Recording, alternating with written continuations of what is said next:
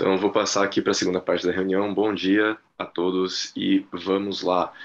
Hoje a reunião será em inglês, devido à presença do professor Meta, e é uma grande honra contar com ele aqui. Então, antes de mais nada, vamos trocar aí para o English.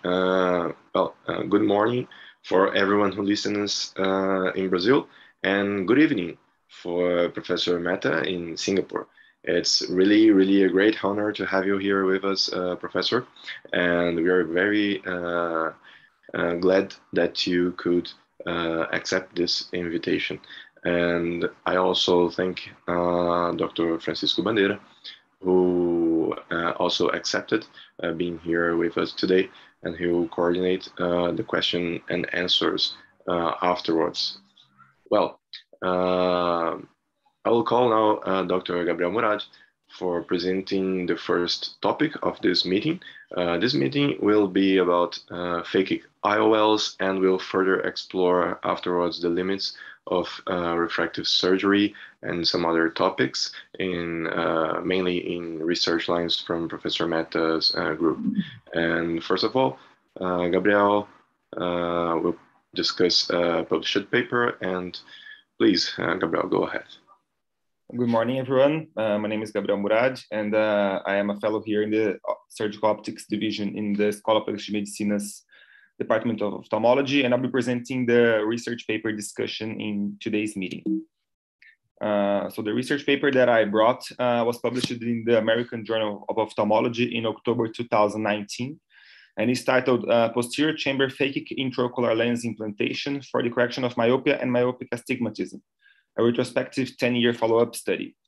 The authors are listed here, and they have no financial support or financial conflict of interest with this study.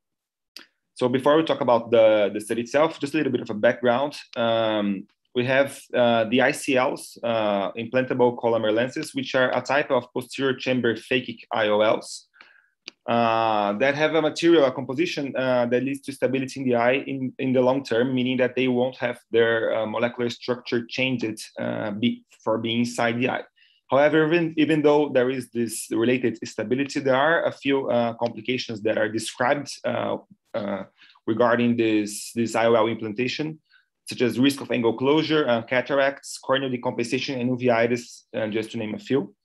And this surgery is mainly performed, just as the anterior chamber IOLs as well, usually in patients who cannot undergo corneal refractive surgery, for example, or they have such a high diopter in the refraction that the corneal refractive surgery could not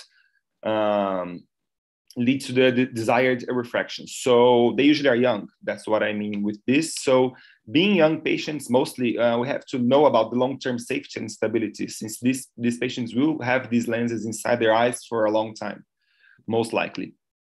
So what our authors are asking with this study is if the ICL implantation is a safe procedure in the long term. The long term meaning here 10 years, which is the time that the authors are going to study our patients. So for the methods, it is a retrospective analysis of the post-operative examinations up to 10 years after the ICL implantation of 114 eyes of 61 patients between 2005 and 2007 at the Nagoya Eye Clinic. And the surgeries performed in this time period in this clinic had these inclusion criteria. I'm going to list them because it's also a good exercise for us to remember what we have to look for in the patients that we are planning to perform the posterior phakic IOL surgery. So, of course, unsatisfactory correction with spectacles or contact lenses, an age between 20 and 50 years old, stable refraction. The refractions that the patients had before the surgery here in this study was minus 0.5 to minus 18. Their anterior chamber depth greater than 2.7, an endothelial cell density higher than 1800 cells per millimeter square. No history of other ocular conditions, so they excluded patients with keratoconus, glaucoma, cataracts, uveitis, scleritis, and a few other ocular conditions, and no systemic diseases that could affect wound healing. The author gives the example of diabetes or severe atopia as examples of such systemic diseases. And what the authors looked for in the follow-up, this 10-year follow-up, was the uncorrected distance visual acuity, the corrected distance visual acuity. So the corrected visual acuity would show us if there was any diopter of refraction left after the surgery. The manifest refraction, of course, the scanning slit, the intraocular pressure, endothelial cell density. And these two indexes, the safety index and the efficacy index, meaning that the safety would be the post-operative corrected distance visual acuity over the preoperative corrected distance visual acuity. Basically, we can translate this to better understand what this index means. It will be the best visual acuity of the patient after the surgery and before the surgery to see if there was any loss or any gain in the best possible visual acuity of the patient. And the efficacy index, on the other hand, analyzes the uncorrected visual acuity in the post-operative over the preoperative corrected visual acuity. So for us to see if there was a refractive success after the implant of the ICL. And of course, if there were any complications. These variables were analyzed in the 1 day post-operative, 1 week, 1 month, 6 months, and then 1, 3, 5, 8, and 10 years visits of the patients in this clinic. The ICL was selected by the STAR Surgical using the anterior chamber depth and the white to white measured with Orbscan. The models of the ICL used in the study were all ICL V4 and toric ICL V4. And the vault between the anterior surface of the crystalline lens. So here I just put this image for the members of the audience who are not very familiar with this procedure. So the phakic lens is placed anteriorly to the crystalline lens. And the vault between the anterior surface of the crystalline lens and the posterior face of the ICL was assessed initially with a slit lamp, but then from 2010 and beyond with the anterior segment OCT. The surgeries were performed, just to remember, from 2005 to 2007, but the follow-up was 10 years. So we are looking at patients that went to the clinic up until 2017. 2 weeks prior to the surgery, 2 peripheral laser iridotomies were performed at 10:30 and 1:30 clock hour positions. Acetazolamide 250 milligrams was given post-operatively. And for 1 week after the surgery, the patients were given steroidal and antibiotic eye drops, which were steadily reduced with the follow-up. For the results of this study, of the 114 eyes, 72 of the lenses were toric ICLs and 42 were spherical ICLs. We have here the demographics of the population. This is a lot of numbers, of course, but basically what I'm gonna call the attention of here is that the mean age was 36 for both the toric and the spherical groups. There were not a lot of differences between these two groups as we would expect. However, of course, a big difference is the cylinder, which of course it is expected, but the mean cylinder in the toric group was minus 1.72, and the mean cylinder in the spherical group was minus 0.23. And this was statistically significant, again, as we would expect in this surgical planning. The number of eyes examined at each visit, at the 6 month visit, 93% of the eyes of the patients were present at the visit. At 1 year, 82.5%. At 3 years, it dropped to around 50%. And at 8 years, it came back to 78. And then in the 10 years, which is the main objective of the study, 61% of the patients were present at the visit. So here, the first graph that we're going to analyze of this study compares the corrected distance visual acuity after and before the surgery. So basically, this would translate to the safety index that we mentioned before. So I'm just going to move. Yeah. So each one of these columns represents a marking time of the postoperative. So the blue one is 6 months, and then the yellow one is 10 years, and all the other columns are in between. We see that most of the highest columns are in the no change group, meaning that the corrected distance visual acuity before and after the surgery was the same. So there would be no drop or gain in the best possible visual acuity before and after the surgery. Sorry.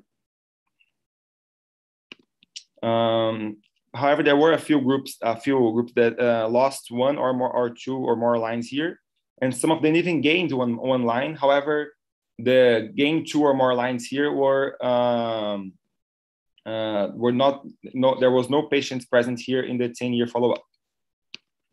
So just to translate what we just saw in the graph to text to organize it a little bit better, 38 eyes had no change in the corrected visual acuity, 26 eyes had lost one line, and 5 eyes had lost 2 or more lines, and 1 eye had gained 1 line in the 10 years follow-up. The mean safety index was 0.88 at 10 years of follow-up. This graph, on the other hand, compares the uncorrected visual acuity in the post-operative and the corrected visual acuity before the surgery. So the grayish column here is the preoperative corrected distance visual acuity.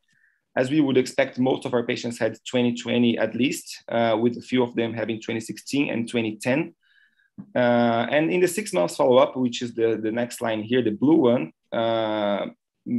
basically was almost all the patients had at least 20/20 as well. However, we can see that this dropped a little bit with time. So with the passing of time, we see that not all patients maintained an uncorrected distance visual acuity with the follow-up. The author is going to discuss this. We're going to discuss this a little bit in the later graphs, but this may be due to a myopic regression in some of the patients. However, the author considers that the efficacy here was still a good one because most patients had a visual acuity of at least 20/40 or better, even 10 years after the procedure. And the uncorrected visual acuity logMAR was a mean of minus 0.01, which translating to a Snellen comparison would be close to 20/20. And the mean efficacy index, sorry, let me just, was 0.66 at the 10-year follow-up.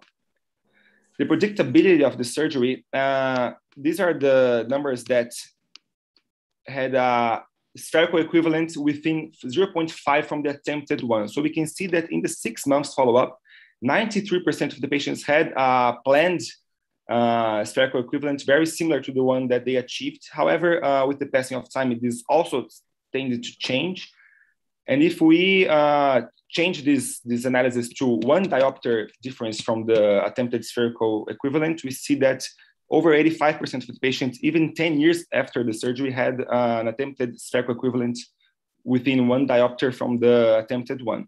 And for this study, all of the patients had an attempted spherical equivalent of plano for the follow-up. Here in this graph shows what we just discussed. So almost all of the patients here, the biggest columns, of course, are from the 0.5, minus 0.5 to 0 equivalent refraction, spherical equivalent refraction. And we can see that there were some variations, of course, for the 10-year follow-up. Most of them are here in this area, meaning that is variation of 1 diopter only.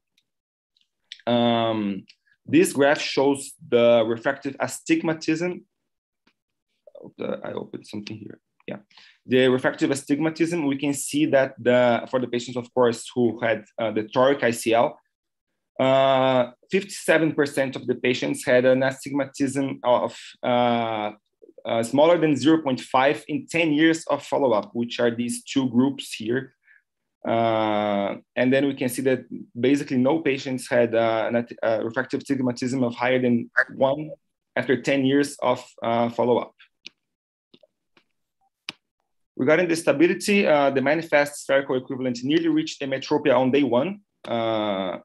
So it went from minus 9.97 before the surgery to 0.13 the day 1 and minus 0.43 in the 10th year. So since the author saw that there was this myopic shift, this slight myopic shift with the 10 years follow-up, he divided the patients in 2 groups, the ones that had a myopic shift in this time frame and the ones that did not. And this group, this graph shows us the behavior of the mean spherical equivalent of these 2 groups. The continuous line is the patients that did have the myopic shift, and they went from a mean spherical equivalent over time that became more and more negative up to a mean of -2 in 10 years. And the ones that did not have this myopic regression stayed close to plano even after 10 years. He defined this myopic regression as a change in one diopter or more. 12 eyes had this behavior in 8 years. He used eight instead of 10 here in this measure because the same eyes had this in the 10-year mark. And no statistical difference between this group and the non-myopic group regarding pre-surgery spherical equivalent or age. There was, however, a difference between the spherical equivalent in 1 month and 6 months of the myopic regression group, meaning that maybe this difference could have been detected early, already with 6 months of follow-up. The IOP had no significant increase in any cases, and the endothelial cell loss was a mean in 10 years of 5.3%, with a statistical difference between the preoperative and the 10-year follow-up. Preoperative, the mean was 2,739, and after the 10 years was 2,581. Regarding complications, there were 12 eyes that had anterior subcapsular cataracts, of which only 4 were symptomatic and had to undergo ICL explantation and phacoemulsification. The difference was present in the pre-surgery spherical equivalent. This was the patients who had the anterior subcapsular cataracts had a spherical equivalent of -12, and the ones that did not had of -9.7. And this was statistically significant between the two groups. This was the only variable that was different between these two groups. There was no statistical difference in age of the patients. And one patient had nuclear cataracts. However, it was asymptomatic and was only 8 to 10 years after the surgery. So for the conclusions of this study, is the ICL implantation a safe procedure in the long term? According to the data that the author provides, yes, it seems to be. However, I bring some topics to discussion. Mainly, the author focuses a lot on the visual acuity and does not mention a lot about the patient satisfaction with the result of the surgery. Maybe some of those patients who had lost one line, or even there was 20/40, we don't know if they were happy with the surgery or not. Maybe they were, or maybe even they stayed 20/20 and don't know the quality of the vision. Regarding the myopic regression, the author did not measure the actual length, which would be maybe interesting for us to understand better what was happening to these patients that had the myopic shift with the follow-up. And this is not a critic to the study by any means, but just something that I wanted to know from the audience members who have more experience with this type of surgery, that there are many very frequently mentioned complications of the posterior chamber IOLs implantations that were not present in the results here. He only had cases of cataracts, and we didn't see cases that had a clinically significant endothelial cell density loss or IOP increases. So I think this is a nice start to the conversation of this surgery. Thank you very much. Thank you, Gabriel. Well, first of all, I'll say some words about our other guests today. And as I've already mentioned, it's a really great honor to have Professor Mehta here with us. Professor Mehta has done his basic and advanced training in ophthalmology in the UK. And he is currently the head of the corneal external disease department in the Singapore National Eye Center, and also occupies many other leadership positions and the Singapore Eye Research Institute, for example. And he leads many research lines with very impactful studies with almost 400 publications under his name, and really a great and extensive curriculum. And it's really very nice to have you here with us today, Professor. And also Dr. Francisco Bandeira, who has done his training in Rio de Janeiro, and afterwards he did his specialization in corneal external disease here at Unifesp, and being a research fellow in Barcelona under Professor Gal assistance, and also in Singapore with Professor Mehta, and currently is doing his doctorate here in Unifesp. So I'd like to ask Dr. Mehta if he would like to comment on the article presented by Gabriel, but I believe Dr. Francisco wants to say some words before you start, Professor. Good morning. It's great to see everyone around, even after this terrible pandemic. We miss meeting everyone in meetings around the world. And I don't know, you pretty much covered everything I could say about JOD, but recently, regarding this subject, myopia and surgery, Singapore Eye Research Institute was granted more than, I think, 1 million or much more with, not 1 million, I think it's more, with one eye research on myopia by Johnson & Johnson. And they are currently working on prevention, the light exposure in animals. It's a large study. I think it's much more than 1 million. Correct me if I'm wrong, Professor. I think I'm being too humble, right? 30 million. Yeah, 30 million. Yeah, so I knew it was a bit off, but not that off. So there are more than 11 research lines that you're working on now. And it's hard to keep up with JOD. So he always has a lot to say about subjects among refractive, cataract, laser surgery, and try to keep up with his lecture. A lot of information, I expect, and we'll do a bit of a chat afterwards. Nice to have you here, JOD.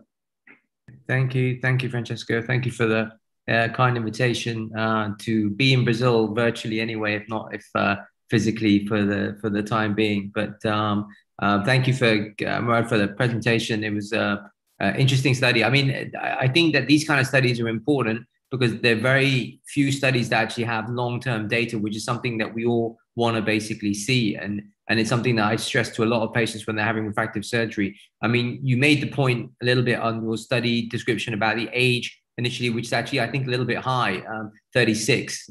So I would consider that to be a little bit high compared to our natural cohort. I'm not sure in Brazil, but certainly in Singapore, the average age of your refractive patients is actually about 29. And I can tell you the difference. When I was in the UK, I used to think high myopia was over -6. And in Singapore, the mean myopia is -6. And they don't consider anything high myopia unless you're talking about 12. I've seen people up here -23, which are numbers I just were like, I've never even seen in my life before and stuff. So routinely in the refractive clinics, we're seeing people in the range of 6 to 10. And it's important to have every available basically tool that you know of, whether it's basically ICL or whether it's SMILE or LASIK or whatever you're basically doing at your disposal to be able to treat these people, because these are the people who are basically walking in the door. And if you want to, pretty reasonable, successful refractive practice, you've got to basically be apt at basically managing all these kind of things. But I like the paper because it has long-term follow-up, which I think is important. I make your point about obviously with the details missing on some of the long-term complications, but I think that, generally these kind of papers are very, very useful as opposed to 1 year, 2 year studies, from which there are a lot in the literature as well. Thank you very much. Okay, so shall I start, Francesco? Yeah, yes, I think we're pretty good to go. Does anyone has any other comments about the study? I think Professor Wallace commented on the complications, but Gabriel did a pretty good job, so maybe we can move forward. Okay, you can see the screen, it's all right? Yep. Yes. Yeah, okay, great. All right. So again, I'd like to thank for a kind invitation to be at this teaching seminar. So I'm going to be talking, Francesco asked me to talk about fake IOLs. These are my financial disclosures. They don't really pertain to what we're going to basically be talking about today. So most of you will be familiar with the evolution of refractive surgery, going from surface ablation techniques to LASIK, LASIK, and of course we have lenticular surgery now, which is becoming very, very popular as well. And despite the improvements in all these laser techniques, as refractive surgeons, we're still faced with the limitations of corneal thickness and curvature. limitations of corneal wound healing, which can basically affect the safety of our refractive procedures. Patients with higher refractive errors, and certainly if you do a refractive laser procedure on them, they may require smaller optical zones. And obviously patients with thin corneas, they may be excluded from having laser refractive surgery, especially those with large mesopic pupils. So we're still faced with these patients coming in the door as well. Hyperopes are, I think, are quite a challenging group as well. I mean, we don't have so many in Singapore, but I think we know that excimer laser-based treatments are less accurate in this group as well. So I think that these are all the sort of challenging patients that we'll see. Of course, you have a couple of choices. Some people do refractive lens exchange. I mean, certainly in younger age group, it's certainly more controversial. People use it for correcting moderate to severe myopia and also basically hyperopia, really in the presbyopic age range. And we'll talk a little bit about that later. But you have to bear in the risks of doing a refractive lens exchange in a younger person itself. There is a much, much higher risk of getting retinal detachments. Of course, these are myopes, so their risks are slightly higher anyway itself, but there's a significant risk in those patients less than 50 years old and those with large axial lens as well. Sorry. So obviously they use loss of accommodation when you have refractive lens exchange, and of course effectively you have loss of function. So that's the appeal of basically doing phakic intraocular lenses alone or in a standard alone with basically bioptics itself. So phakic intraocular lenses are the best approach, I think, in young patients with moderate to higher degrees of refractive error. Obviously, it's contraindicated basically when patients are contraindicated from having a corneal refractive or excimer laser-based procedure as well. And the main advantage is that they maintain accommodation and they're obviously conceptually reversible. And this is the whole basis of thinking about doing phakic IOLs. And we'll talk a little bit about inclusion, exclusion criteria later and some of the controversies that go along with it. There are really three types of lenses, and many of these, I put this really more for historical because it's more of it from a teaching perspective as opposed to something that are actually in the market. But certainly I've gone through the evolution of my career going through some of these lenses. You can divide them into three types: angle-supported, iris claw, anterior chamber. So these are both anterior chamber lenses, and then basically obviously the most common, which is the posterior chamber lenses. If you look at the angle-supported lenses, there were two, the Cachet and the Kelman Duo. The Cachet was subsequently withdrawn. It was marketed by Alcon, and it was subsequently withdrawn from the market due to patients getting excessive endothelial cell loss. And there were also issues with the Cachet, with the lens rotating inside the anterior chamber. It was only a spherical lens that was basically put inside the eye. The iris core lenses are mainly made the Artisan and then the Artiflex, which is the foldable lens. And the posterior chamber lenses, of course, are most popular. ICL made by basically Star. PRL was made by a Russian company, and there's very little data now basically available in the literature from that. ICL is made by Star, as I mentioned, from Switzerland. It's a Collamer lens, and there have been several lens types over the years. Currently, the current version is V5C lens. I was using the V4 when I was a fellow, so basically back in 2006, 2007. And really from the V4A, V4B, and then to V5C, there's been a change in the optical zone and some of the parameters on the lens, which I will basically show you. The diameter of the lens is about 11.5 to 13 millimeters. And of course, this is a sulcus position lens. This is a Star Collamer lens on the left-hand side. And the new things that you will see on the V5C is this centriflow in the middle of the lens to help with basically aqueous production. Those lenses with toric have a toric basically marker on the surface over here. And also you'll see holes in the other parts of the lens in the haptic basically positions as well.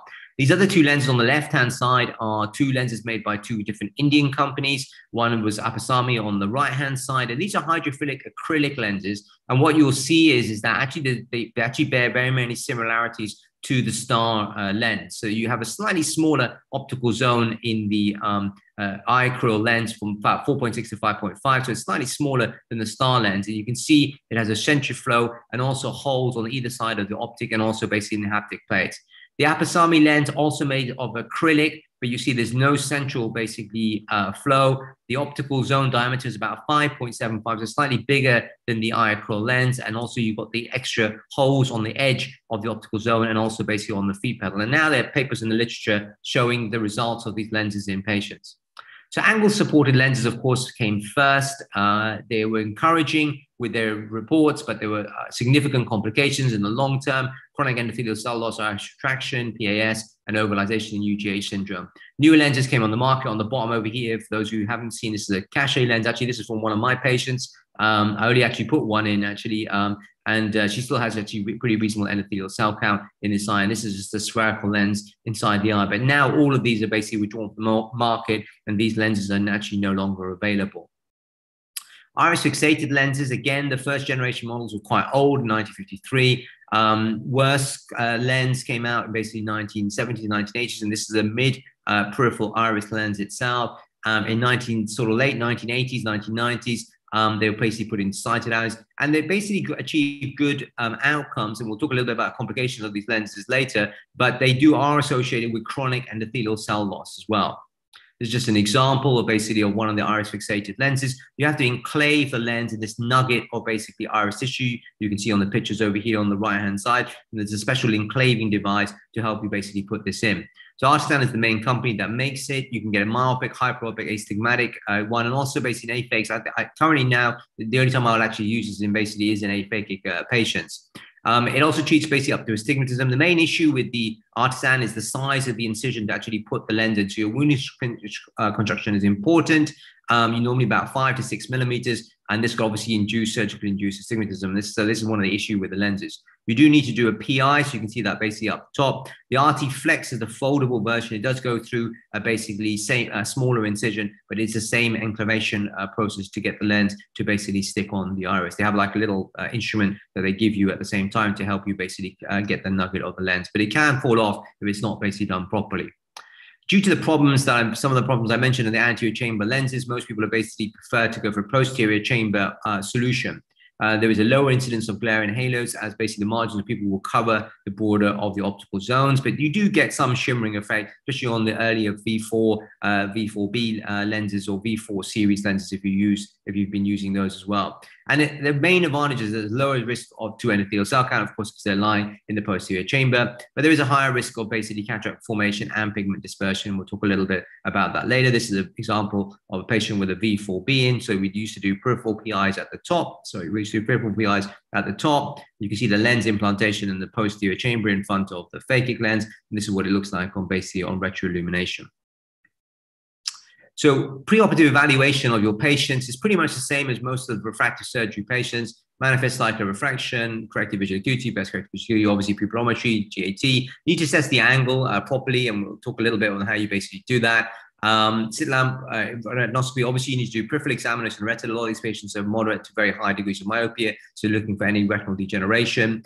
AC depth measurements, you can take that basically from the orb scan and make sure it's the corneal depth measurements from the internal side, or basically from pentacam for tomography as well. Obviously, you can use OCT, so often I'll take at least 2 of these values to basically look at, to make sure it's basically accurate. You must assess patients with dysfunctional lens syndrome, and we'll talk a little bit about that in a minute, especially if patients are in the pre-presbyopic age group. So roughly, I would say anyone over the age of about 38, you must assess them for this itself. Cell count, of course, is important when you're doing implantation. You must have a reasonable, basically, cell count. And then we talk about nomograms and how to actually calculate the lens size that actually goes inside the eye. And I'll spend a little bit more time talking about this because I think this is actually really probably the most important part of understanding how to actually basically put the lens inside the eye. If you're going to do this surgery in anybody over the age of 40, okay, now I've actually seen a lot of people now coming, maybe because of COVID, they're not traveling, a lot of people coming to have surgery.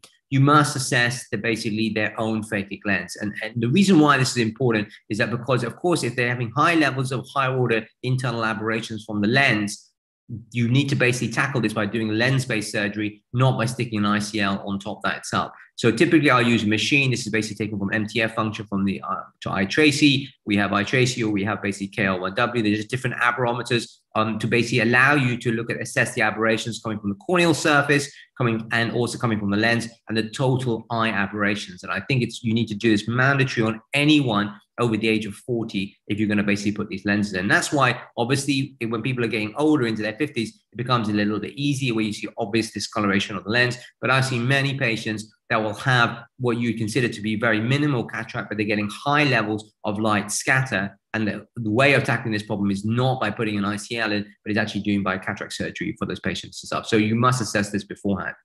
AC depth requirements is slightly different between the two lenses. Artisan artifacts about greater than 2.7. Of course, it's not such a big issue for AC depth because, of course, it's going in the front of the eye. ICL is going to be 2.8 for myopia and about 3 millimeters for hyperopia. So normally I'll confirm the AC depth. We have a lot of patients here who have high axial myopia, so they're myopic. But most of the axial myopia is actually in the posterior segment, but they have shallow anterior chambers. And these can be very, very difficult cases to basically manage with this kind of surgery itself. But we'll generally push the limit to about 2.8, 2.9. And even with the central flow on the V5C, which is what I currently use, I will still do 1 PI because it's up, especially if the AC depth is less than 3.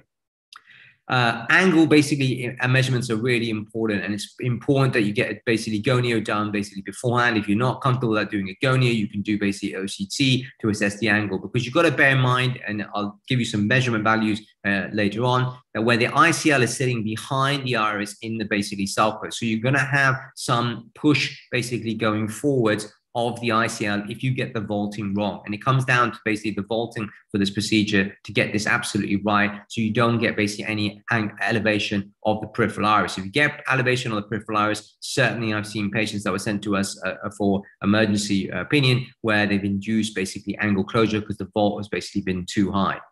So the inclusion criteria and exclusion criteria, like I said, they can be absolute or they can be basically relative. Most of the patients that we basically will include will be over the age of 21. We don't do any refractive surgery on any patient basically below that age itself. Stable refraction, you've got to bear in mind, these are actually moderate to high degrees of myopia. Ametropia, of course, not correctable with excimer lens. Unsatisfactory vision. So I put this in a red box because this is not entirely true. I mean, I'll show you a case of keratoconics as well, where I do use ICL, but you have to really pick and choose these kind of cases. Good cell count, so basically greater than 2300. No anomaly of the iris or basically pupil, and the mesopic pupil size of less than 5 to basically 6 millimeters. Exclude anybody obviously with chronic inflammatory disease. Previous intraocular corneal surgery. I think this is a sort of relative contraindication. I do put it into patients sometimes who've had previous grafts. I mean, nowadays the astigmatism is not so high because we don't do obviously so many PKs now, but I do it in that scenario itself. Obviously pre-existing macular pathology, abnormal retinal conditions, and active basically systemic inflammatory disease as well. I'm just showing you this more for historical reasons, depending on which lenses that you've used currently or in the past.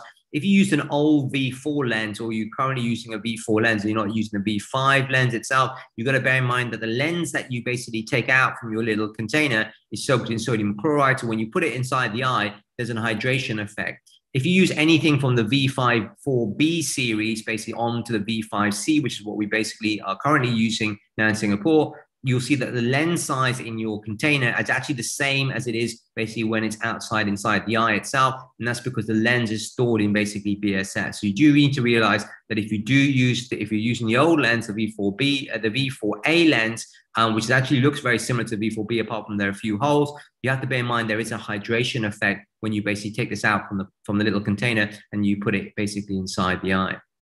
Other specifics on the lens. This is the Vision V5 C, basically different lens sizes. You'll see there's a 0.5 millimeter difference in the lens sizes, and this is the range that the lenses will basically go up to from your sphere up to basically -18. But you've got to understand this is obviously spherical component at the intraocular plane, so it's not the contact lens plane, or basically in the pair of glasses you need to take off the BVD to work out what the basically power is, and subsequently the astigmatism as well, to work out what the level that you'll be able to correct at the basically plane of the eye. Some of these lenses that go up to very high sills, like basically 6 diopters of tunicity, you can get them manufactured, and I will talk about a little bit when I show you the way I implant the lenses as well, on what I do basically when I get lenses basically sent to me, and then whether you pick and choose or whether to use them or not, or you get the company to basically manufacture. And of course, as you would know, you get a convex lens basically for hyperopic correction, and a planar concave lens basically for myopic correction as well. And this lens power will go up in 0.25 diopter steps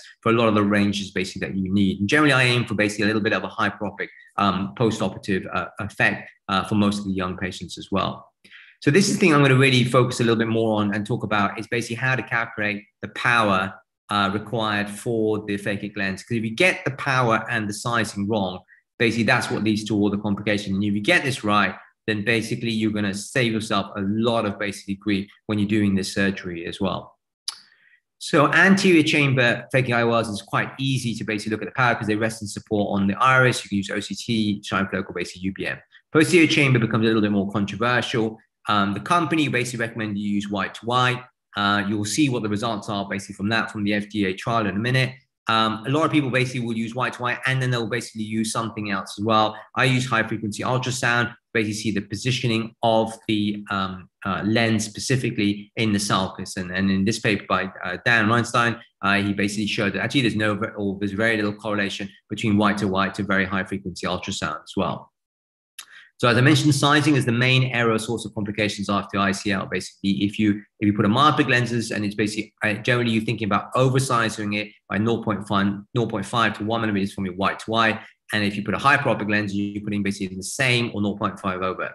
You have to bear in mind when you're thinking about sizing that the natural crystalline lens is going to basically thicken with age. So of course, as the patient gets older, you're going to get an increase of 18 to 20 microns per year. So what that means is you have to work out, if I'm going to put this lens into a 27-year-old, how long is that lens going to basically be able to stay in that eye with that volt that I basically want to achieve? And I'll tell you what I tried it. Obviously, I'm trying to aim for about 500 microns of a volt, and I'll show you why that number is basically used by most of us, because there's evidence in the literature showing you what's a low volt or basically what's a high volt. Also bear in mind that obviously every time you accommodate, you do move lens position forward by 30 microns. So you've got to bear that in mind when you're basically putting the lens in initially, and you tell your patients that there is some movement. And initially they may actually notice the lens does actually bulge a little bit, and it moves a little bit back and forth when they basically have the lens in to start with, before the position becomes a little bit more fixed. This is some of the effects of basically poor vaulting. On the left-hand side, you can see this patient over here. This was referred to us. That was done in one of the private centers in Singapore. And you can see the ICL vault over here. And the arrow is between the ICL and the patient's own lens over here. And you can see the iris basically over here. And the vault is so high here, this pushes patient into angle closure. You can see actually this is a completely flat anterior chamber basically over here. The other side obviously shows the other extreme, where you have an extremely low vault basically inside the eye. And actually you can actually see there's already some basic cataract formation on the surface, and there's almost complete lens touch on the surface from the ICL on the basically phakic lens itself. So these are the two things you really want to avoid basically seeing in the patients. So the vault itself obviously will be better. And one of the determining factors is basically by UBM, or whether to UBM are basically or white to white. Comparative studies, these are done quite some time back with the older lenses, the V3, V4, and like I said, the shape of the lens is actually basically very similar. They showed that if you basically have a greater than 90 micron vault over the lens surface, you don't basically get any lens opacity. Okay, the thing about the study was it was done as a basically single time point, but it shows you an idea. You don't want to basically have a vault of less than 100 microns. So when you follow these patients up longitudinally, when you go down to less than 100, then you risk of basically getting lens opacity. You need to basically counsel the patients that this can basically happen. The issue with the angle, as I basically mentioned, preoperatively, you should do basically a gonio as well. What it basically will tell you, or what this study basically showed is that to avoid basic angle reduction, you cannot have a vault of greater than 1,000 microns after the surgery. So now you've got two boundaries either side of what your basic vault should be. So the lowest basically 100, maximum basically 1,000. If it's greater than 1,000, like I showed you in that OCT picture, you're going to basically cause peripheral angle basically closure, and the patient will get basically angle closure, even if they've got a PI there, because the lens is basically abutting the back of the iris and basically pushing everything further. So those are your boundaries of your area, of your maximum limit and your basically lower limit. And that's why most of us basically try to aim for about 500 basically microns. If you look at basically phakic IOL sizing from studies, and you basically look at just measuring white to white, which I can tell you is still what basically STAR basically recommend now itself, and you look at in the literature, and then you compare the data of what you consider to be an inadequate vault, okay, or excessive vault, and you just measure white to white, you will see that basically 61% of cases just using white to white will basically give you an inadequate vault. So basically it was too flat, okay? In this study, obviously with less patients, only 17 patients, it was about basically 6%. And in the FDA trial, 15 to 20% of the cases were what you'd be considered of basically having a poor vault, which I think actually is actually really high, okay? And I think that's a very high number, and I'd be unhappy with that if our data basically came and showed 15 to 20% had a poor vault. And this is the issue with just using white to white. So because of that, a lot of people are using other sort of measurements, using different kinds of UBM. Obviously, UBM is basically improved over the time. This should be low resolution UBM. They showed there was basically a much more, you can get a closer standard deviation with respect to coefficient of variation, more fast field, newer generation, basically probes. There's 50 kilohertz probes, there's 35 kilohertz probes, which is basically what we use. You can see it's basically much more accurate, but there is a basically inter-observer variator. And ideally, you want the same person doing all your UBMs on all your basic ICL patients, which is basically what we have. And that basically will limit your error and limit your basically variation.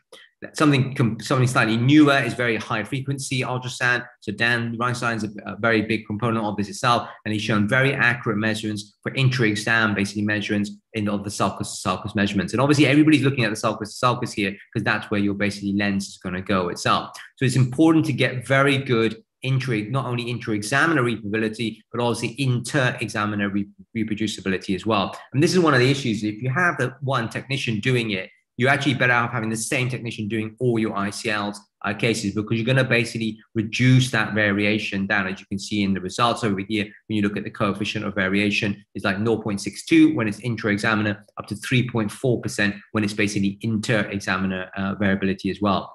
Newer machines, basically the Sonomed, which is basically by VisuMax, ViewMax, which is a high frequency B scan, so it's a 35 millimeter transducer, has shown that the basically intra-examiner data is actually much more tighter, and also the inter-examiner data is also a bit more tighter because it's easier to get that information.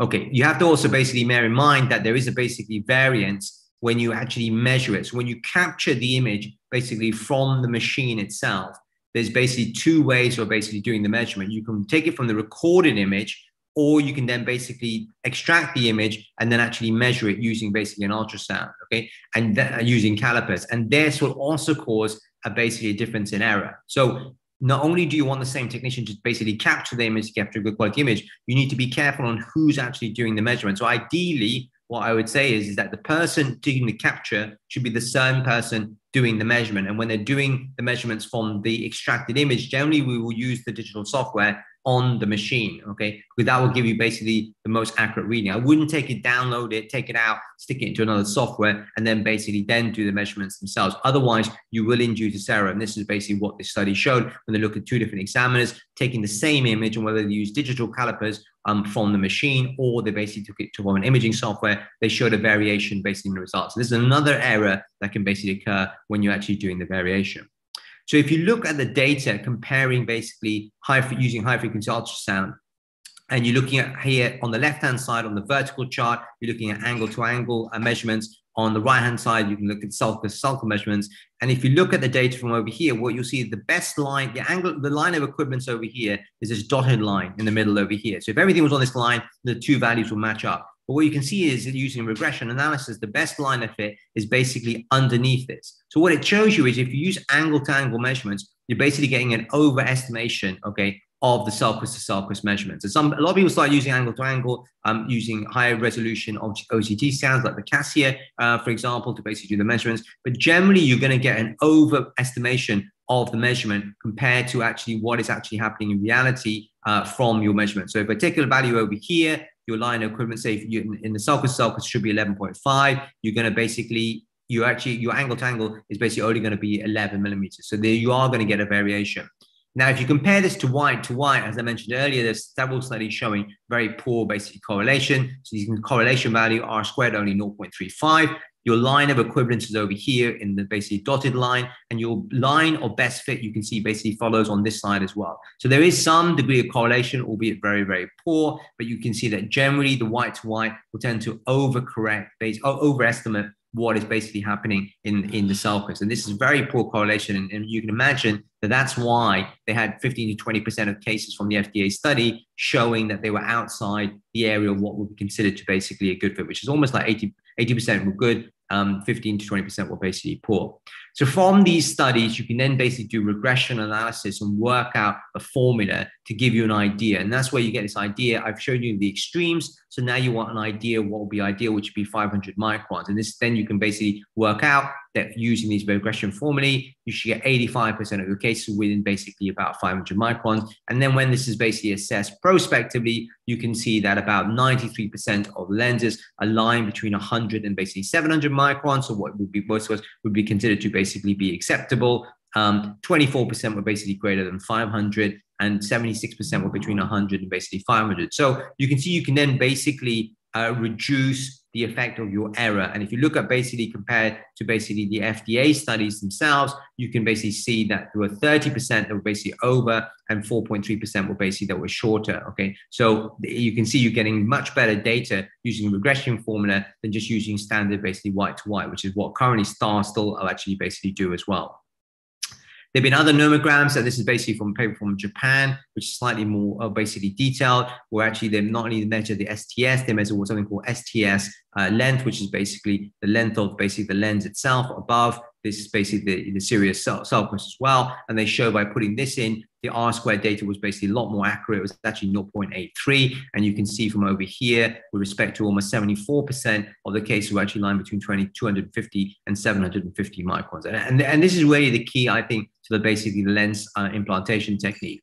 If you compare this to the basically the STAR data and previous studies in literature, you will see about 88 or 89% of basically using this formula lie basically within the reasonable zone from so 150 up to basically 1,000 basically microns, which is way better than the STAR data, which is almost 17.3% were too high from basically using a STAR nomogram, and actually pretty reasonable from the Doherty nomogram, which is about 85 basically 0.2. So what I'm saying is that I wouldn't just use with a company nomogram, because this is the kind of results basically you're going to get, which is quite poor. I think we're almost 16% are basically too low and 20% are basically too high. And you can see this compared to some of the data from literature. So you need to go a little bit more advanced than what basically the company are basically telling you to use.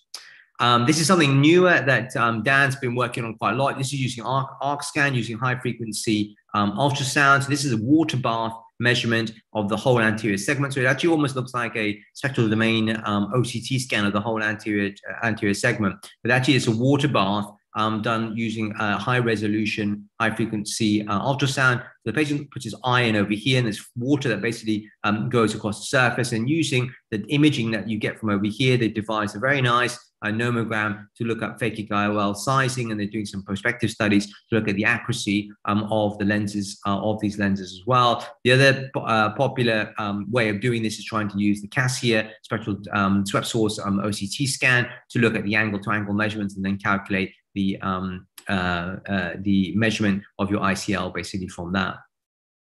So post-operatively, obviously you want to assess basically the patients to look at your angle. So you can use a slit lamp, and I think that was mentioned earlier by Murad basically on that paper. And obviously it's actually quite simple. You just basically look at the thickness of the cornea, and then you basically use that as a surrogate marker to basically measure the thickness between your ICL and basically your position of your lens. And this study basically showed this was actually quite an efficient way of basically doing it. And it can show that there's some sort of correlation between your subjective vaulting compared to objective vaulting using an anterior segment OCT, which is what I basically do to basically do the measurements.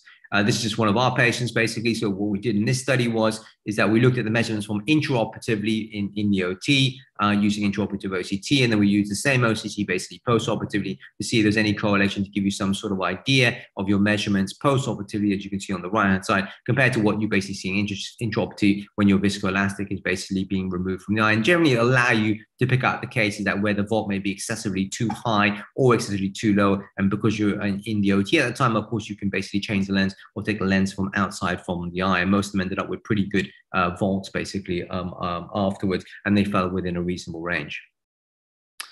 So the summary for this bit really is that ICL manufacturer, you have to bear in mind, are actually within 0.5 millimeters, and the optimal vault actually we want in 0.25 increments. This is one of the issues. With some of the other lenses that I showed you for the acrylic lenses from India, they do actually go up in 0.25 millimeter itself. So predictive accuracy is improved with high frequency ultrasound measurements, and we use this 35 megahertz UBM. You've got to be aware of inter-observer variability as well. And obviously, it's not 100% with just basically STS. It also depends on the dioptric power of the lens as well. Assessment post-operative, I think, is crucial. You can do it clinically. I mean, obviously, if you have OCT, it's slightly better. It gives you an objective, basically, measurement. And that's what I do, basically, for long-term follow-up. And long-term follow-up is required due to progressive, basically, vault changes as well. I'm going to start talking about the surgical technique. So this is one of my patients. I mean, this is an old video using a V4B lens itself. Ideally, you want the obviously patient to be much better dilated. If not, you have to dilate them basically on table. The main thing is that you're using a dispersive viscoelastic. When you put the viscoelastic in, you don't want to inject too much viscoelastic, so you can still see the worms, basically, so to speak, of the viscoelastic threads. And that's how much you want to basically put in, because remember, this viscoelastic is going to be behind the lens, and it's actually much more difficult to get this viscoelastic out. So you want to still see those worms basically there. Then the incision is basically a 3.2 millimeter clear corneal incision. That's standard for basically most of these ICLs. So the ICL is basically then loaded into the cartridge. When you're loading the lens into the cartridge itself, don't pull the lens in. You actually move the cartridge with your right hand. I just hold the lens with the forceps. So you don't actually pull it, because you'll see it's actually quite flexible. The key is that when you're injecting it, this is not an IOL, right? So this is not an IOL. So when you're injecting this inside the eye, you actually just want to inject it actually quite slowly, okay? And what happens is that you'll see that the lens itself has some memory on it. So as it basically goes inside the eye, it will start to want to open. And what you want to do is watch those 3 dots on the surface and allow the end to open up. So inject, wait, inject, wait, inject, wait. So it's not like an IOL where you just inject it basically all the way inside the eye. And you can use these 3 dots here to help you show you that when the angle that you're putting the lens is correct. Then using this little spatula, you can just basically flip the feet back. So it's sort of grabbing motion and then putting inside the eye. And generally, you should avoid going over the optical zone. So this is basically what we call the no-fly zone. So avoid basically going over this area. And then I give some basically myostab. And then using a bimanual technique, I'll use basically remove the viscoelastic from the eye. If people come down like this, then almost for sure, you've got basically most of the viscoelastic out from behind the lens as well. This is just the toric case. So very similar implantation, but obviously we just mark it on the surface initially. If you have Callisto, this can basically help you as well. So again, you inject slowly, wait, inject, wait, inject, wait. Okay, so you just keep on waiting and the lens will just open up by itself. Don't inject it too quick. Whenever I've seen the lenses flip over, it's because the surgeons always injected the lens too fast inside the eye itself. They think it's an IOL, and then it's basically spared. So I will really inject it quite slowly and just wait. And as the more and more lens will come out, you'll see the lens will want to open up in its basically natural position. Now you can see the lens is slightly folded basically on the side over here. So I just inject a little bit of viscoelastic on the surface. So injecting the viscoelastic now, it's going to just naturally basically open up. And you can see basically the holes on the lens over here. And as it basically opens up, you'll basically be in the correct position. Okay, so you really want to slow things down at this page, because obviously the last thing you want to do is basically put the lens directly basically into the sulcus, or actually put the lens too vigorously and it will damage basically the phakic lens. So the key points for the implantation is dilate patient well, use the dispersive viscoelastic, but don't put too much in the posterior chamber. That's another big mistake I see a lot of people basically doing. Inject slowly, okay? The lens has some memory, and rotate the injector so the lens is coming out in the right position itself, so it's in the optimal position, so it doesn't flip inside the anterior chamber. Inject the OVD on top of the lens. You don't care how much viscoelastic you put on top of the lens, because that's very easy basically to come out. And gently basically put the haptics basically into the sulcus. I do use myostat at the end. I know it's a little bit more controversial. Some people basically don't do that, but I do like to get the people down, because I know then all the viscoelastic has basically been removed. And with the centriflow and those extra holes now, it actually does come out quite easy. Using the removal of the OVD, I don't like to use a Simcoe. I prefer using a bimanual technique where I have irrigation coming on one side, and then basically I'm just gently tapping on the incisions basically to remove it from the other side. Other techniques that I've seen recently that I don't do, but I have seen, there's a group in India that published a technique where they just use an AC maintainer, so they don't use any viscoelastic whatsoever, and they just inject it basically straight inside the eye, and they supposedly they want to avoid it. So they do this because they don't want to basically get any pressure issues. And last week I was speaking at a symposium in China, at this myopia symposium, and in the ICL session, there was somebody showed a technique that they were doing in China where they were just injecting it without any viscoelastic at all. So they were actually injecting it directly into the posterior chamber without any viscoelastic. But I mean, I'm probably too cowardice to do something like that.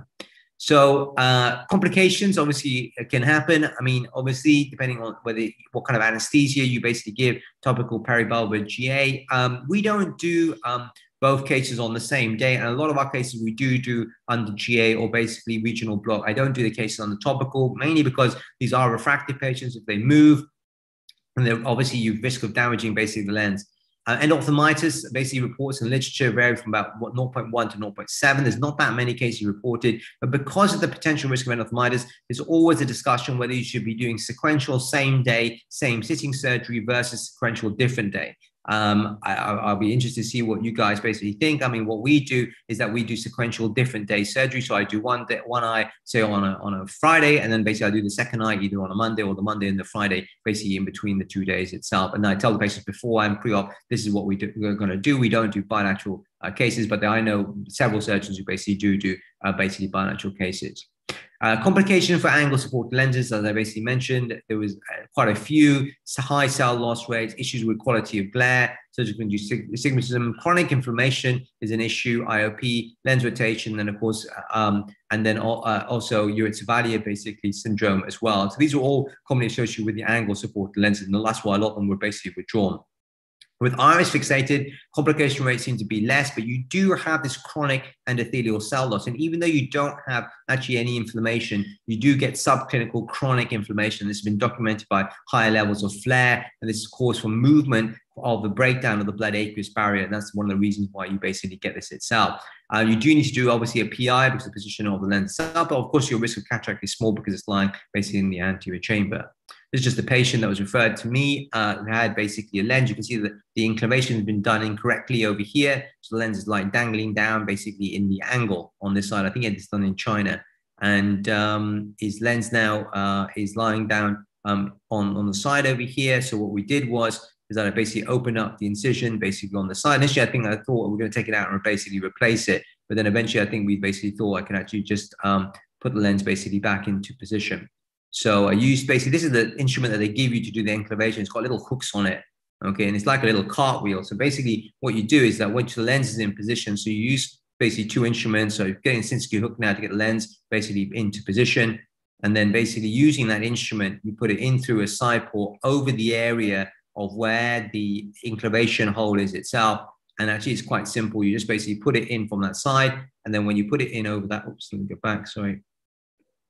When you go basically back over that area, then you use that little instrument to basically just rotate the iris. And actually, as you rotate the iris near that area, actually it will automatically go into the opening of the lens itself, the inclination process itself on that area. So you just simply rotate it, and it's the little cogwheels will just pick up the iris and it will basically rotate it into the area of the inclination. And then you can just test it out by putting on a Sinskey hook to basically try, and then we just basically switch it up to the incision. This is post-op, so you can see you've got a nice knuckle of iris in the inclination once you've basically done it with this technique, but it's quite simple to basically do. Posterior chamber lenses, obviously the main issues have been optical quality. With the new lens, the V5C, the optical zone is slightly bigger. I did used to notice on the V4s, some of the patients used to notice some ghosting of image and shimmering effect, especially at nighttime in the peripheral of part of the lens. It did actually get better with time, but I did notice a few people actually noticed that itself. You can get basically issues with pigment dispersion or basically lens deposits. Mostly IOP issues seem to be quite early. I haven't seen that many patients with chronic any IOP issues itself. And like I said, initially it can all be related to the vaulting of the eye. You can obviously get pupil block that I showed in that picture. And of course you need to do basically a PI if you're not using the V5C. In people who have AC depths of less than 3, we still do one PI, even though we do use the V5C with basically the central flow. The other thing is cataract formation. I'll talk a little bit basically about that, but the rates have really gone down, and those are the sort of main things that we basically see with these basically posterior chamber lenses.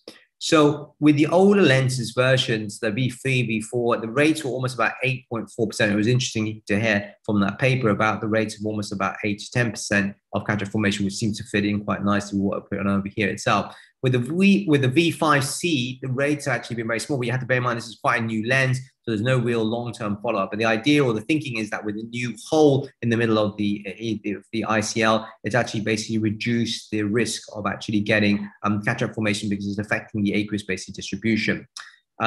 Gerald in Austria basically published this paper showing 10-year follow-up, and he showed there's minimal vaulting or minimal anterior capsular cataracts if you basically had a vault of basically 230 microns. And as I mentioned earlier, you do have to always bear in mind you're going to lose about 20 microns every year as that patient gets older. So you can then work out, okay, if the post-operative vault is 430, how long it's going to be basically saved for before they're going to go basically sub 90. So you may get 10 years. about 430 volt. If you're basically 730 a micron volt, you can probably get 25 years. So you can roughly work out when you do the surgery what kind of volting you want. If you're doing it somebody in their 20s, you probably want a higher volt. Obviously, if it's somebody in their 30s or maybe then you can get away with maybe less of a voltage, because if they get into their late 50s or late 40s and 50s and stuff, they may develop some cataract. And of course, anyway, you can take the cataract out at that time. So it gives you some sort of idea to basically do a prediction.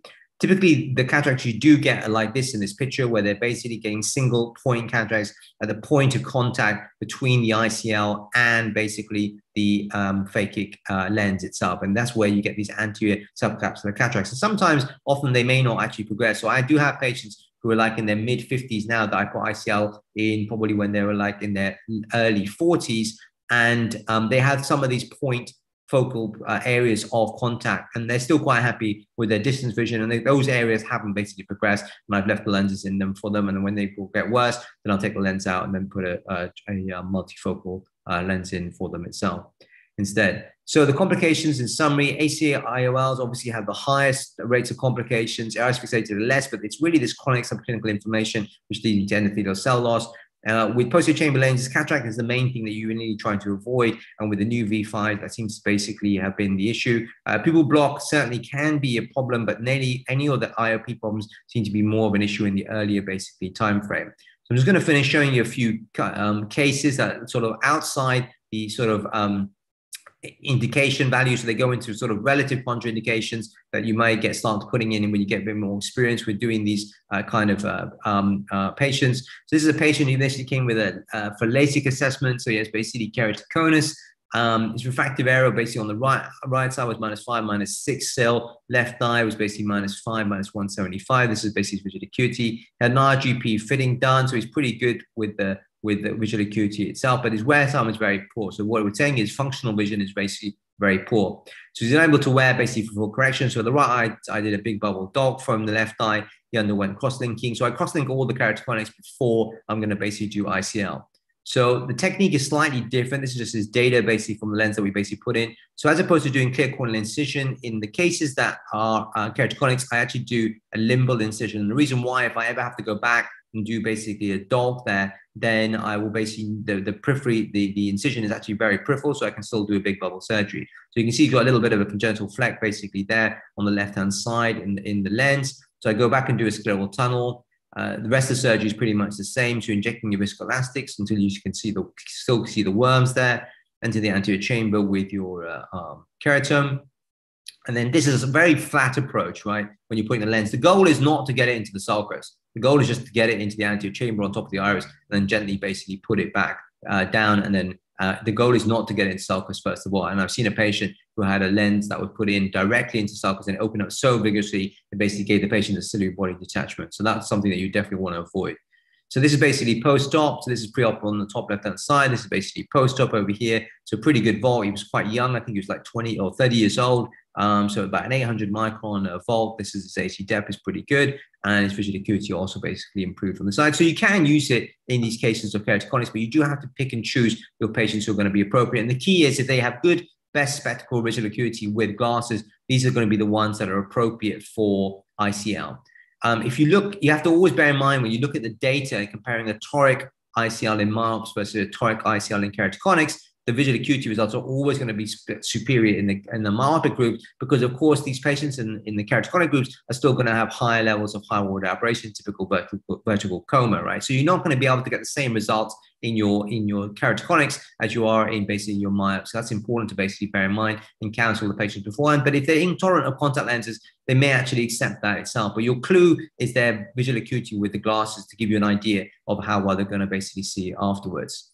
This is another guy. So this, as I said, this was basically a contraindication, but I do this in some patients as well. So he had a graft surgery done. So he had a PK done quite some time back.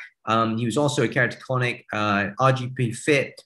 He could basically get 612, but it was basically poor wear time. His PK was in 2004, but when he came back to clinic, he kept on having regular refractions done over that time period. His intraocular pressure was basically stable, and the plan was basically to do ICL for him. So because he had a lot of refractions done, I knew basically once he had his sutures taken out on how stable his intraocular, how stable his refraction basically was. And you can see the astigmatism on the topography map basically on this side. So cell count was reasonably healthy. This is the surgery. So again, this is very similar to the previous one that I showed you, but now it's obviously in a graft. So you just need to be careful when you're doing the injecting over here with the visualization. Sometimes the visualization underneath the graft or junction can be a little bit tricky because you can't basically see the feet basically going back. You want to try to obviously keep as posterior as possible over here because you don't want to maintain the endothelial cells are basically quite reasonable. And then you gently basically put the lens basically back into basically the sulcus. If you do have somebody with a high sill, what I generally tend to do is that I only pick the lenses out that actually have the sill at the 0 and basically 180 axis, but you do need to tell the company that that's basically what you want. And that's specifically what I do with the high graft cases, okay? If the ones that are lower sills, then I don't basically bother, I don't mind rotating it, but I will never rotate a lens more than 10 degrees. So phakic IOLs offer an alternative correction in patients with thin corneas and high myopias, and they have good refractive and clinical results. In lower myopias and thicker corneas, it's a little bit more controversial for use. I do still prefer to use a laser-based excimer treatment as opposed to going for ICLs. Remember, long-term follow-up is required. Obviously, this is different to basically doing LASIK or SMILE because obviously you can discharge these patients. There are a few absolute contraindications, to be fair. Maybe macular disease, low cell counts could come with uveitis, cataracts. Patients with pupil damage, and obviously people who are pregnant. It can be used in relative contraindications, as I showed you with certain caveats, but they do offer high quality optical vision and that perspective of reversibility. And the future is really, they have a new lens that's out now for presbyopics to give you presbyopic correction as well. Thank you for your attention. Professor Mehta, really outstanding. It's a wonderful lecture. Thank you very much. Such a complete approach, and well, thank you. I will now ask Francisco Bandeira if he wants to start this question and answer session. And please, anyone in the audience who wishes to ask any questions or make any comments, please feel free. You can use the chat, or you can also open your mic and video and make the questions by yourself. So Francisco, please. Well, as usual, Professor Jad, no stones left unturned, as expected. It was a fantastic lecture. First of all, I would like to invite the professors to comment on ICL, their experience. I see Professor Mauro Campos is online, and Professor Wallace, I think, is still with us. If you want to comment on ICL, please join us. I don't know. Hello. Yes, excellent lecture. Thank you very much, Dr. Mehta. I have one question for you. Considering that the very high frequency ultrasound is very hard to have access to, which of the UBMs you prefer? You said you use the ViewMax. Yeah. It's still your preference? Yeah, the ViewMax is very good. I mean, we still have that, but I would just say that if you have a ViewMax, which I think is actually pretty good, you just need to make sure that the person doing the measurements, I would limit the number of people to reduce that intra-observer variability, and that's exactly what we do. So we only have one person doing all the measurements in our refractive patients with your ICL patients. And also in the, actually he does basically for most of the corneal cases, it's the same person. So I reduce your inter-observer variation by having one person, but I think that that's a very good machine to have. Thank you very much. Thank you. I'm not sure if Mauro will to speak, but I would just like to give our set on it. We tried retrieving our 10-year patients of anterior chamber IOLs, the old ZB5M. We weren't able to get like 30 to 40% of the patients operated with more than 10 years. But our results weren't close to what have been presented. So the results presented on the ICL were very encouraging. And it's a very nice paper that was presented by Murat. It's not an easy paper to have 60 or 70% of patients after 10 years. Congratulations to the authors. And it encourages us because results were very encouraging. And thank you very much for your effort in being with us here. It's a pleasure and an honor for the Department of Ophthalmology at our school. Thank you very much, Dr. Mehta. Thank you. Thank you, Wes. Thank you, Wes. Professor. I see some people have turned on their cameras. John, if I may call you that, I feel a bit intimate. I want to discuss a little bit about refractive surgery limits. Since Cynthia Roberts' paper, cornea is not a piece of plastic. We all know, all of us refractive surgeons, we do know about that. So there are some certain limits we should respect. And the crystalline lens is not like a pimple that you can take it out at any moment. So the fake IOLs, they come in just in this spot between refractive lens exchange and laser ablation surgery. But we do have SMILE as an option now. And one of the advantages of the fake IOL is that it is reversible. And in theory, SMILE would come in those patients where you're not certain that you can mess up with the cornea, but you want to have the opportunity to revert the process. So how do you feel about that? What is your personal routine when it comes to defining how far can you go in touching the cornea and going for a fake IOL? Where does SMILE fits in this routine, and how do you assess ectasia risk, for example? Yeah. So, I mean, that's always a dilemma when you switch basically to doing phakic lenses. I mean, if they're very high myope, so over 10, then that's a very easy thing to do, because of course you're going to basically do a phakic lens. That's really the only procedure of choice.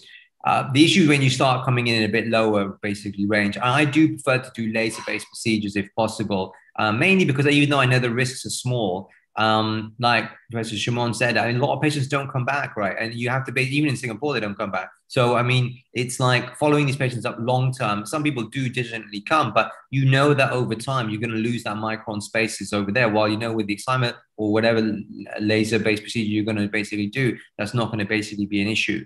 Once you come down into lower levels, then there are lots of tricks that you can basically do. So if I have somebody who's say minus 950 and the cornea basically allows the thickness, I know, we know from publications, and we published in this area a lot as well, that if we're doing SMILE, I can adjust my optical zones basically much better than I can do with LASIK. You don't shrink the optical zones down. So in your higher myopes, they basically do better. They get less regression, as we showed in our RCT that was published last year as well. So in those kind of patients, what I will do is I'll explain to them, say, look, if you're basically minus 10, the machine will go up to about minus 10 correction, but to get a true minus 10 or minus 9 correction, you probably have to program maybe 1050 actually to get a full correction.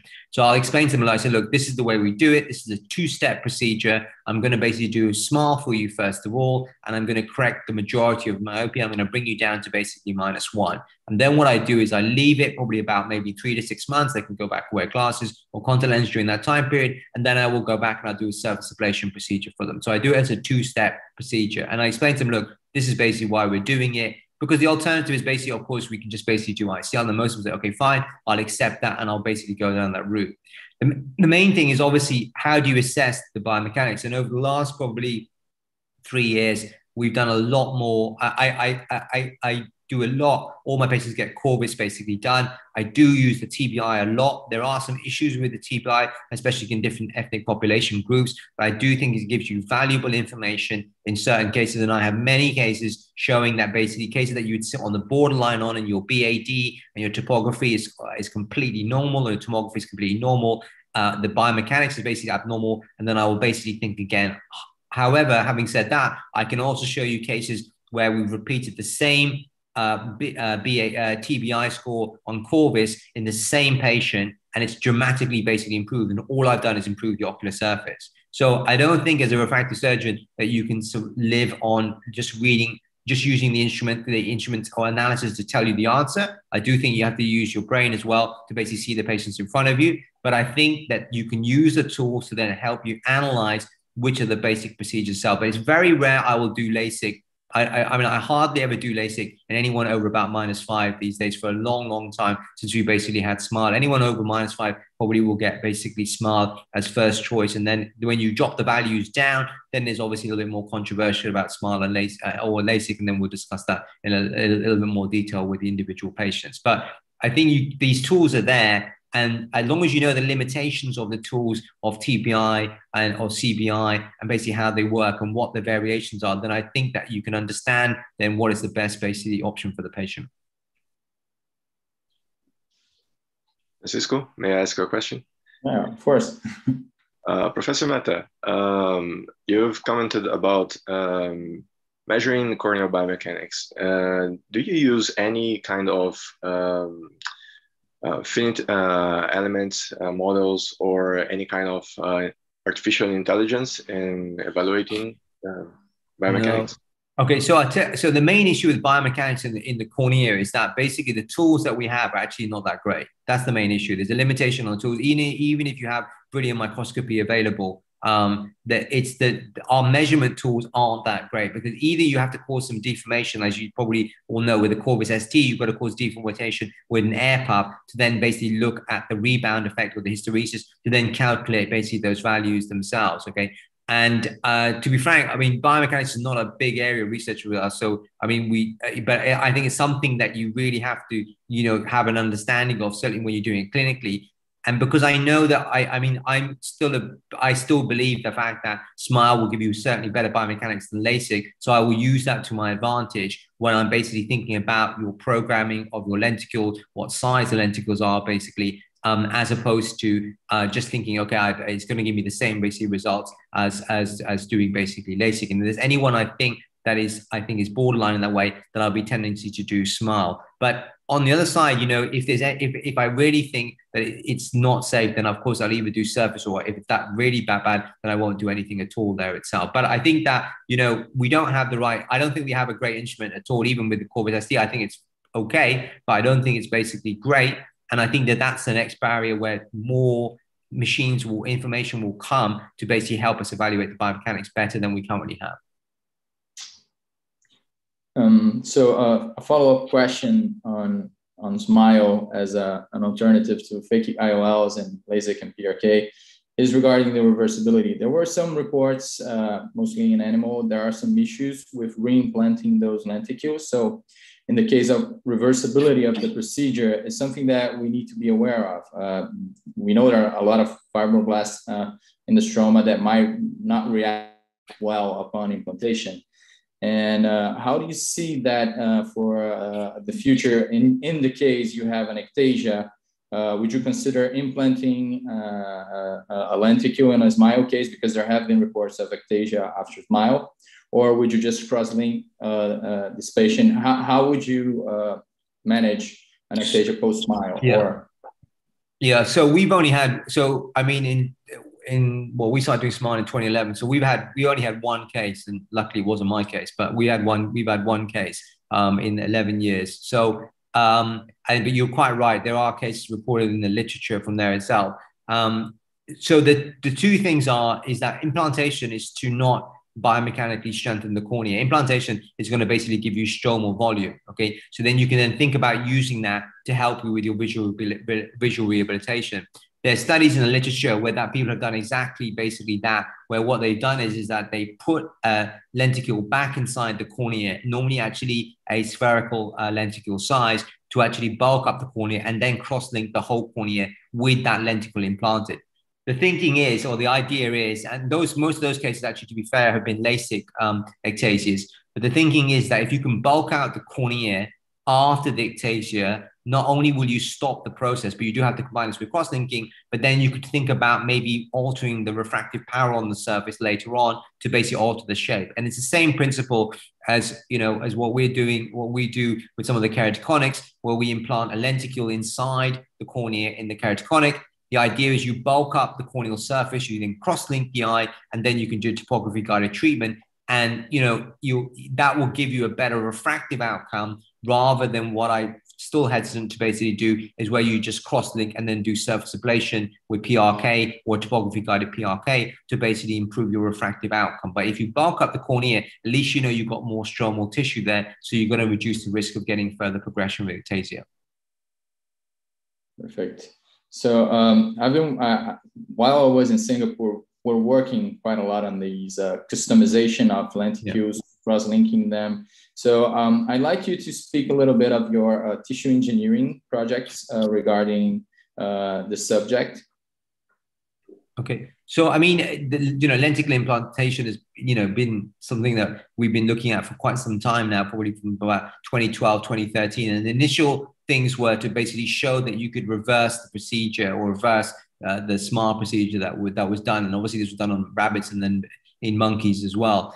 Going forward, then there have been lots of publications in the literature, mainly from India and China, where that's exactly basically what they've done. Now, basically, their groups are working on different things. So we do lenticle implantation for presbyopia, where you have a 6.5 millimeter lenticle that's then basically trimmed down to 1 millimeter or 1.5. So you can change the size of the lenticle depending on the size of the patient's pupil. And then we implant that through a pocket that's made with a femtosecond laser. And you've basically got a biological inlay. So those of you who heard of the raindrop implant that's now basically withdrawn from the US market, it works principally in the same manner as raindrop. The difference is a biological basically implant. Others are implanting it basically for keratoconus, as I mentioned, or people are using it for aphakic cases or hyperops, where you're putting a myopic lenticle inside the eye. The other area that we started basically this year to look at is actually to use the lenticle as a drug delivery system. And this has become available because now, certainly in Asia Pacific, in Singapore now, there's an eye bank here. There's a Cord Life, which is a separate institution that basically will store the lenticles for the patients at minus basically 196. So all our refractive patients now that have lenticle extraction, whether it's SMILE, Clear, or any of the new lenticle extraction procedures, they can actually have the lenticles stored. So when they basically reach into their 40s, they can have it then implanted to then basically use for presbyopic. So once that service now has become available, which got MOH approval last year, they have eye banks there. I think they have 11 banks all across Asia Pacific. So now they're offering this to many other people as well. But going forward, the idea is just to have access to these lenticle tissues to basically use it for also allogenic uses. And of course, it's a fantastic ability to actually have all this corneal tissue, which we've never had in the past itself, because of course this would have been vaporized when you've done LASIK. But this is currently basically going on now. We got approval, I think, the middle of last year, and our first patients had the lenticles stored in this basically facility. Great.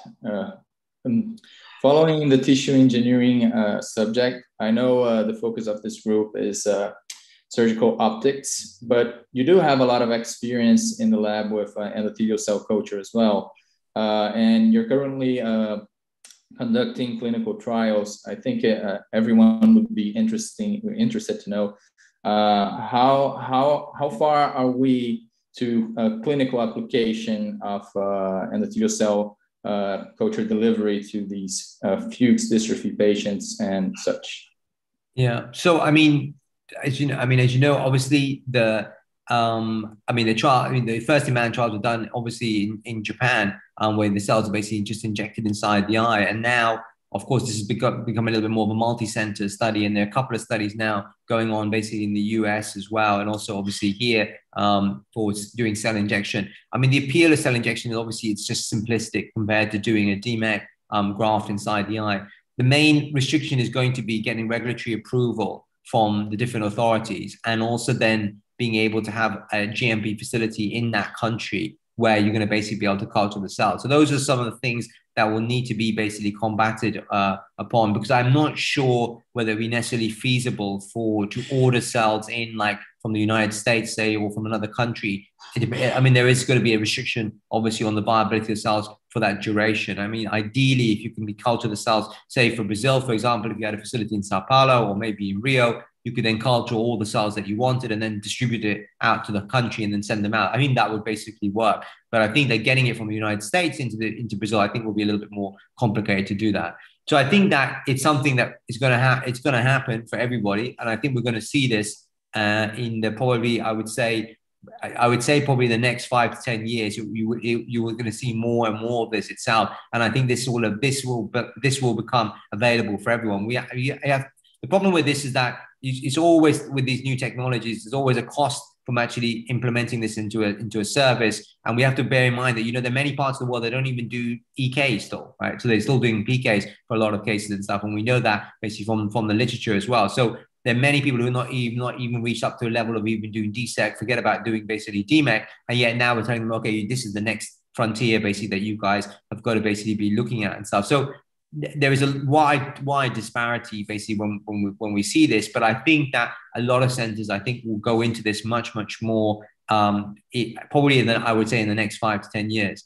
I mean, after that, I mean, gene therapy I think is still a little bit far away, because convincing patients to have gene therapy for Fuchs is a little bit more challenging, because obviously these patients who are normal and they can see well, and then you're asking them to inject a vector inside the anterior chamber or take an oligonucleotide by an eye drop for a long time, like talking about 25 years or something like that. So that's going to be a little bit more challenging. And I'm not sure really the big utility, to be frank, of using a gene therapy approach for Fuchs and stuff, especially if we can culture enough cells. And that might just basically be the answer, to basically just go down that route and avoid basically doing gene therapy completely.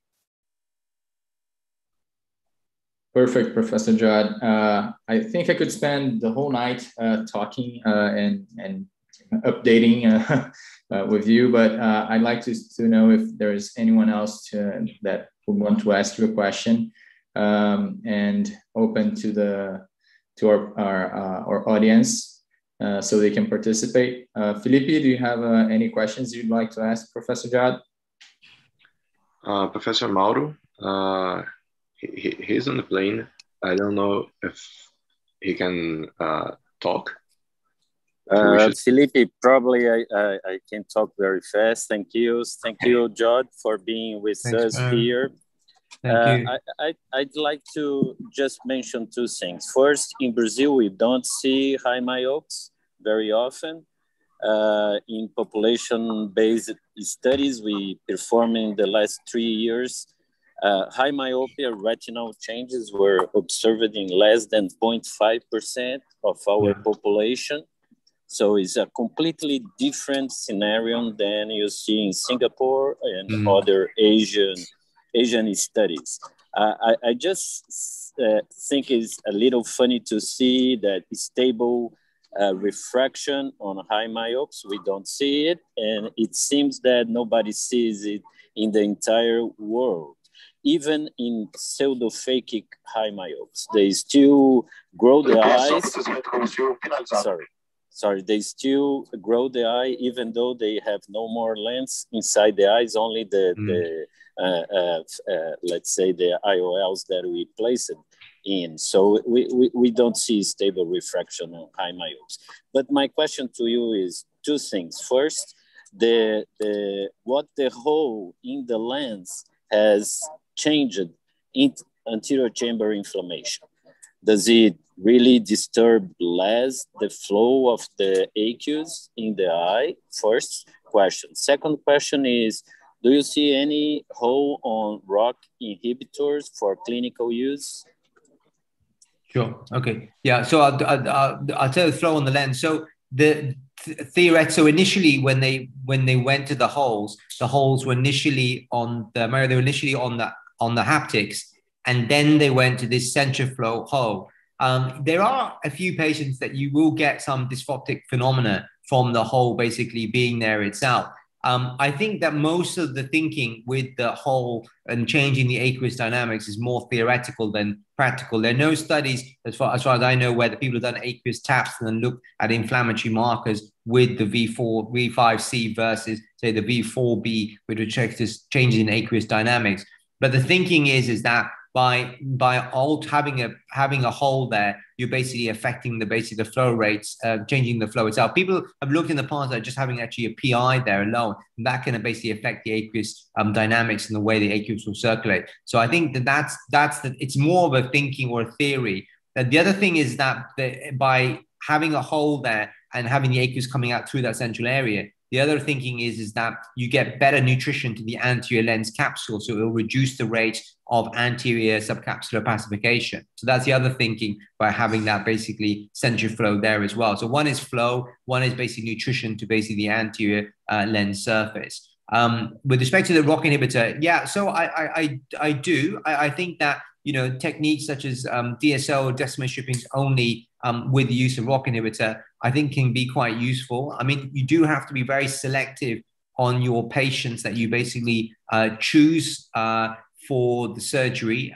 It's certainly not everybody. I mean, there's a lady, I can tell you the last case I just did. So I did a case this morning, this afternoon, on a young lady, and she has a regenerative therapy approach in one eye, where I just took off the decimase, and she's had ROCK inhibitor treatment on one side. And on the other side, now she had that done, I think, about 4 years ago. And on the other side now, she had basically had decompensation, but her area of Goutte was much larger.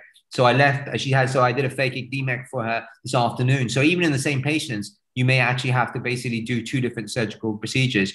Patient selection is important. Ideally, you want the patients with high density corneal guttata in the central area. There are patients that you will see that will have this sort of haze around basically the thickening in the decimase membrane, and where there's endothelial cell loss around that area as well. These are the really ideal patients to consider basically doing DSO with ROCK inhibitors. And I think the role of ROCK inhibitors there is the fact they're going to basically increase the speed of the cell migration, also basically cell proliferation. The other things that are undergoing trials, I mean, I'm on one of the boards of a company in the US that's undergoing phase 2 trial now, which is using a injection of intracameral basic FGF.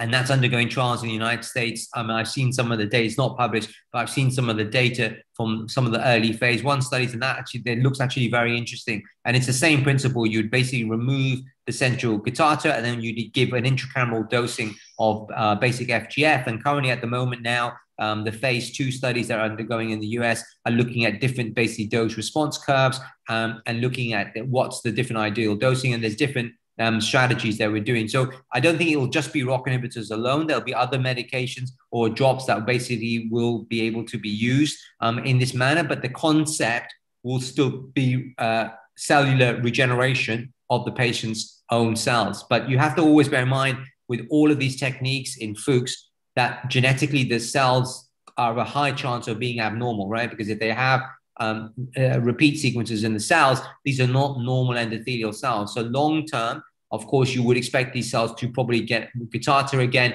and basically the cornea may start to decompensate. But what you've done is probably delayed the time the person may have to have surgery.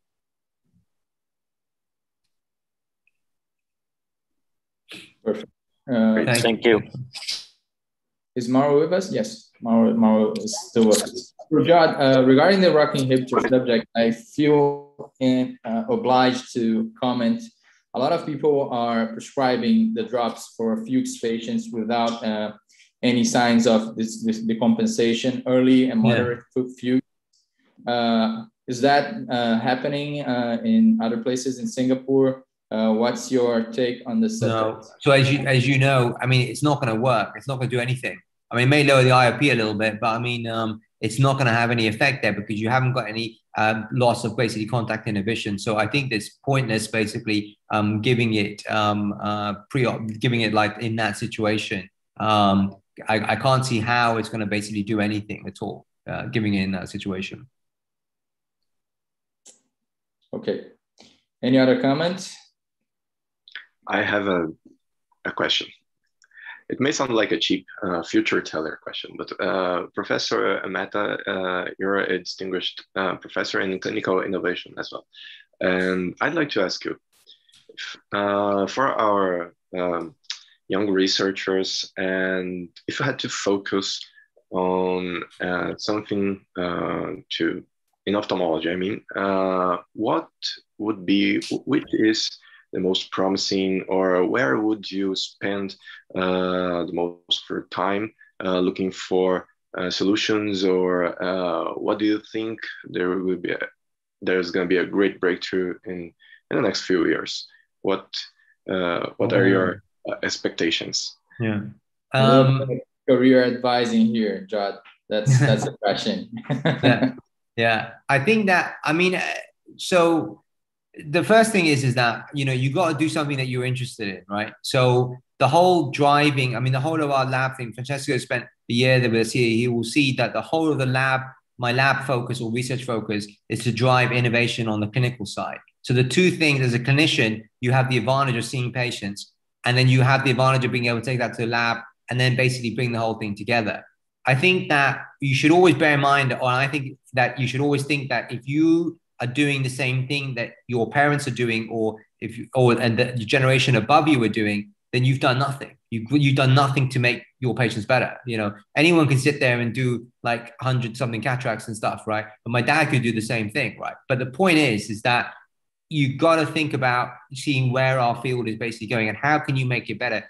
Every patient that you will see, you see in clinics, they'll be sitting there and you think, okay, shit, can we do something here to improve the outcome? Can we basically make something better? Now, I've seen obviously a massive revolution in corneal transplantation going from when I was a fellow, when we were doing PKs, just studying DLEC and then basically DSEC, and then basically obviously much more into DOC and now obviously to DMEC and now basically into cell therapy. So that's in a space of almost like 10 to 12 years, right? So if you can be part of that revolution, and that's the driving factor to make you think, okay, we want to basically do something. Likewise, now, if you look at the other big areas, obviously, as you mentioned, AI is a very hot area. We have a lot of massive research stuff going in AI and stuff, not necessarily specifically to biomechanics, but even nomogram production, even imaging, AI imaging for basically looking at corneal nerves. So using it a lot of in our work, basically in our corneal work as well. So AI is a huge area that's going to basically affect everyone in all basically fields. Forget about medicine. I mean, even outside basically medicine as well, right? So it's going to affect every single basically area. But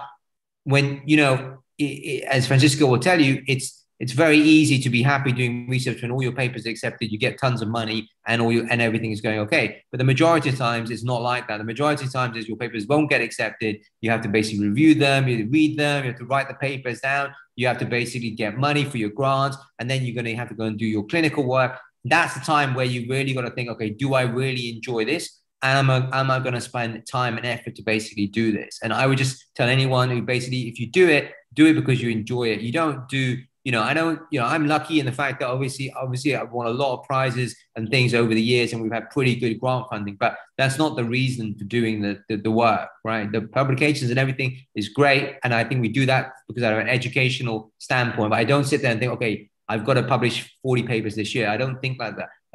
We do it because we happen to just basically publish a lot of stuff because we hope that other people are going to read it and say, okay, fine, someone's done this. We can think about what they're doing and then we can have a thing. But we actually, I mean, there is actually quite a lot of enjoyment. And some of the really big things, like I think Francesco saw some of our Peter's children where they had regenerative therapy, where we gave those girls their sight back. And they were 2-year-old girls, right? Or 5-year-old girl was the first one who basically we did this regenerative therapy approach for her. And she went from basically 2960 to 612, basically, or 2040 vision, or now she's like 69 vision in that eye itself from a non-transplant technique, right? In a young girl. So those are the things that you think, okay, wow, this is actually pretty cool. You know, this is actually quite interesting. So I choose something interesting. There are lots of areas I think that are basically up and coming. And obviously I'll be biased and say cell and gene therapy, but I think AI is obviously a massive big area across the field of ophthalmology as well. But cell and gene therapy is also basically a big area as well. But I would do something that you enjoy reading, because that's when things are going a little bit more tougher and you don't have time and you're tired and things as well. That's the time when you want to really see that where you need to really have your enthusiasm to keep going and stuff. And that's where a lot of people will then flake off basically. And because they don't basically have the enthusiasm, because they're not interested to doing it, or they're not interested basically to really pushing it through. Thank you very much, Professor. Francisco and Professor Mehta, I would ask for final remarks. And as Francisco said, we could spend all night here, but we have to go as well. So I see Professor Richard is with his camera on. Do you want to share something with us, Professor Ida? It's okay. So, Jod, once more, thank you for your kindness to share your time with us, especially that we took advantage of it in several areas. I think little or almost no one here knew you before this lecture, and I think my perspective on going to Singapore was kind of to break the status quo. Most of researchers and clinicians in Brazil, they go to the US. And I felt that I could overcome this this distance, and I couldn't be more proud and more grateful for the experience that I had in SERI and SNEC. And I'd like to thank you for the opportunity, and also to invite all of the young researchers and these young fellows to know about Singapore, the work Professor Jod is doing there, and previous work for others from others in SNEC is amazing. It's a whole bench from the bench side to the clinics. Work approach is very translational, so you don't get stuck in the lab. You can see things coming through. So this is my final remark. And if you have any questions, you can always reach out to me. Thank you, Professor. Great. Thank you, Francisco. Thank you, everyone. Thank you for the kind invitation to partake in the symposium. It's great. I've always enjoyed the time when we go to Brazil, from being there for like 2 years back, and hopefully we'll be able to travel again soon sometime. But thanks very much for the invitation. I'm very honored to be able to give this lecture. Thank you. Thank you. Thanks, thank you. Thank you. Well, for our audience, have a nice day, and Professor Mehta, have a nice weekend and a good night. And well, we'll see again next week. Please keep tuned and have a nice weekend, a nice week, everyone. Bye-bye. Thank you. Thanks.